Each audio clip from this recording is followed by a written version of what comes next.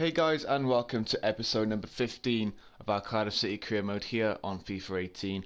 If you guys are enjoying the series so far, make sure you leave a like and subscribe to the channel, and there's a link to the playlist as well in the description and to the last episode if you guys want to go and check that out. Now, last episode, if you have seen it, then you would have known that we beat Manchester United in the FA Cup, and then went on to beat Chelsea in the next round at Stamford Bridge, which is a great win for us. But then we did manage to lose against Sheffield Wednesday in the league, unfortunately. But it's good that we've gone through the FA Cup. We've done our objective, which is reached around the 32, and we've got some extra prize money from doing that. So that's good news for us.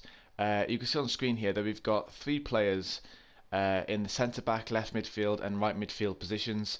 Reason they're there is because their contracts are expiring, and it'd be nice to try and get these players in, especially Vidillo, this guy here, the left midfielder, because even though he has a release clause, I don't think it affects his pre-contract because his contract's expiring. So with Hoylett leaving at the end of the season, we will be a left midfielder short. We'll have Orgy and Ox, but they're just not up to standards yet with the team. They're still bench warmers, I guess. They come on off the bench when Hoylett gets tired. And Vidillo seems like the guy who can take that position from him, being 23 years old, so he's as young as you can get from a pre-contract player. 71 overall, which is 1 rating lower than Hoylett, and he's quick. I'll see if I can find his stats here. There we are. So he's got 92 sprint speed, 90 acceleration, 88 agility, which is nice. And then he's got some good ball control. His crossing's decent, good dribbling, finishing's decent as well. So it'd be nice to get him in the team, and we're going to try and approach to sign him straight away. Hopefully we can sign him.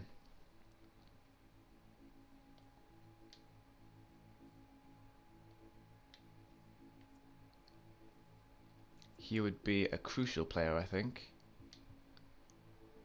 Yeah, great. 3 years, brilliant, I'll take that. Oh, does he want a release clause?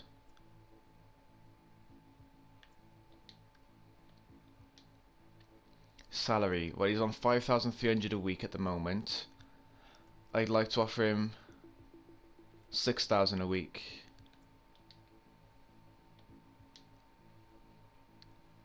£4,800 per week is as low as you can go.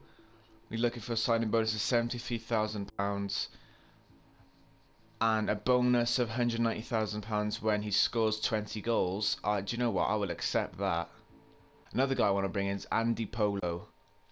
First of all, I know it's an odd name and you probably have never heard of him, but I was just doing some research, some scouting, and I managed to find him, a right midfielder who's 23 years old. His contract is expiring. Because he's in I think it's the Peruvian league or the Colombian league, one of those two, his wages are pretty low, so that's good. And his contract's expiring, I think I mentioned that. And if you can see his skill moves in weak foot, so he's got 4-star, and he's got like 89 pace. So why wouldn't I want to sign him up? We're going to try and get him on a pre-contract as well, hopefully.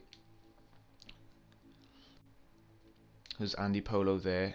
Important first team, yeah, I'll accept that. 3 years, yeah, I'll accept 3 years.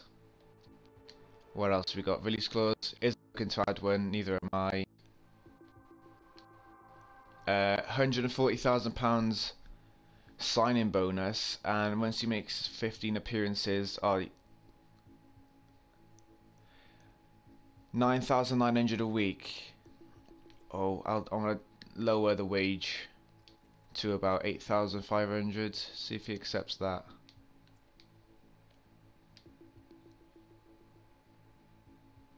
$9,500. That's better. I'll take that.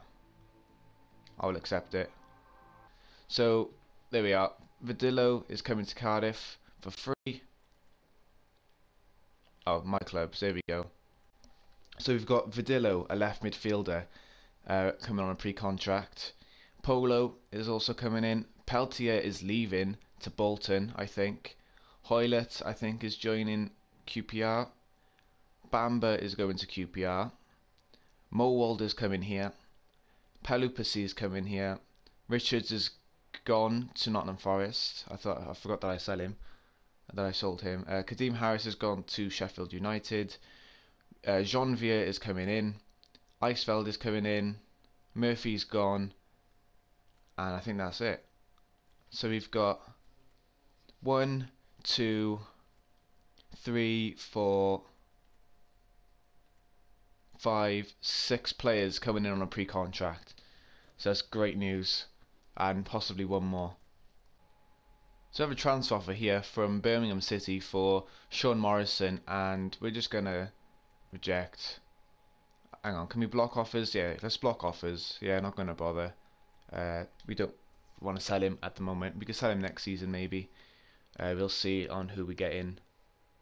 So our first game of this episode is at home to Bolton Wanderers. It should be a win, a must-win game, especially with the form of Rawls, Hoylett.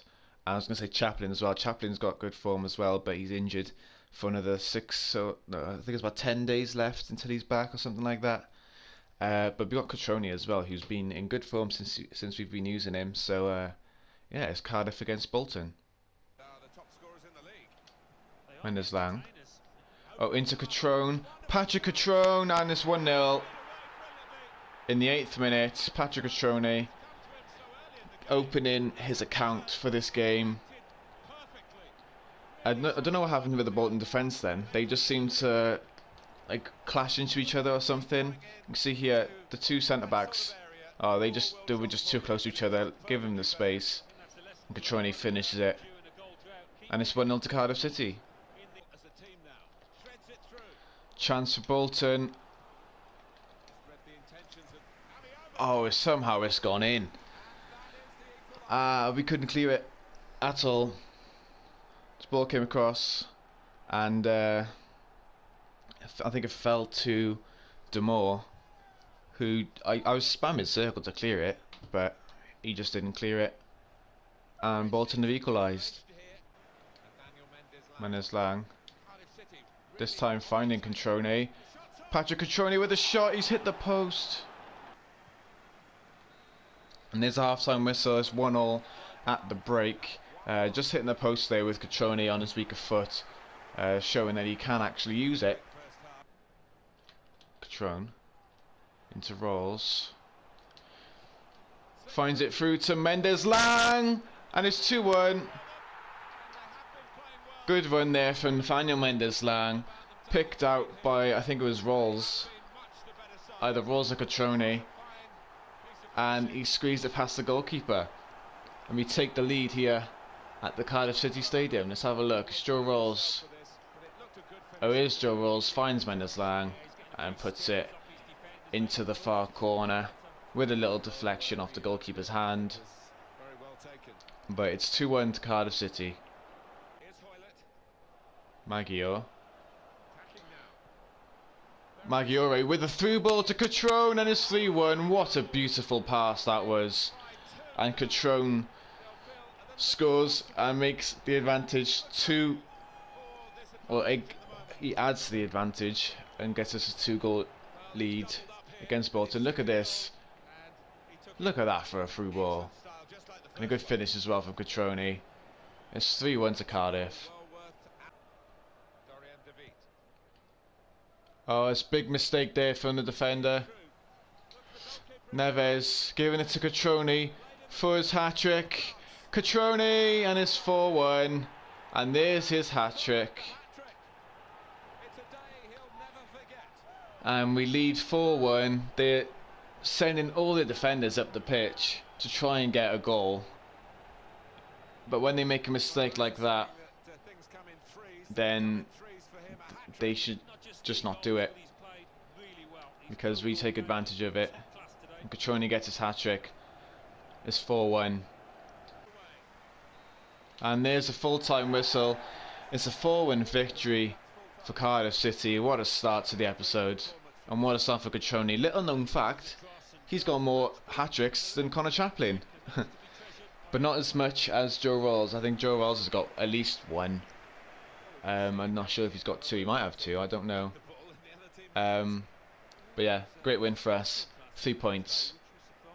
So now it's deadline day in the January transfer window after our game against Bolton Wanderers. Hopefully, fingers crossed, we get a transfer offer as soon as possible for Kenneth Zahori.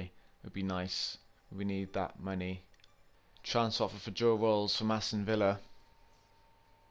We're gonna block offers. Joe Rolls is not for sale. Sorry about that. So that's deadline day over with. Couldn't sell Zahori, unfortunately. We did get an offer. We accepted it, but it just didn't work out for him apparently. So yeah, that's an extra 3 or 4 million that we could have used, but that's fine. We got some pre-contract players signed for next season, which I can't wait to use. So one day after deadline day, or 2 days after deadline day, we get a transfer offer for Kenneth Zahori from Bournemouth, offering £3.85 million. So we'll see now what his offer. His value is £3.8 million. If we can try and get £4 million out of them, we will accept it. And we'll see now if Zahori will actually go. First of all, I'm going to change this to £4 million and see what Bournemouth say about that. They've accepted it. Good news. So it's just now up to Kenneth Zahori to see if he wants to leave the club or not, because he's unhappy not getting games. I don't see why he wants to stay here, to be honest. So we get a monthly scouting report from Brazil here. Edson Rice, we scouted him last month and he doesn't seem to have improved much, so we're just going to reject him. Alfonso Cabral, going to reject him. Igor Cardozo, going to reject him, and Fabio Ribeiro, going to reject him also. So no one good there from that month's scouting report. I just don't understand Kenneth Zahori, honestly. The transfer talks are broken down and they just couldn't agree on terms apparently, so looks like Zahori's staying for longer. So we've got a transfer offer here for Oliver Byrne from, who is it, Bray Wanderers or something? Yeah, Bray Wanderers. And you know what, I'm just going to straight up accept it, because we accepted two different offers for a year-long loan or a season-long loan, and he's not accepted them, so he's probably not going to accept this either. But we're going to accept this transfer for him to go to Bray Wanderers in Ireland. So our second game of the episode is going to be away against Millwall at the Den. I think this is going to be the last one of the episode though, with all this transfer stuff that we've had going on. So yeah, sorry about not having 3 games, but next episode it should be back to normal because we have another FA Cup game. But we're just focusing on this game at the moment. It's Millwall versus Cardiff City.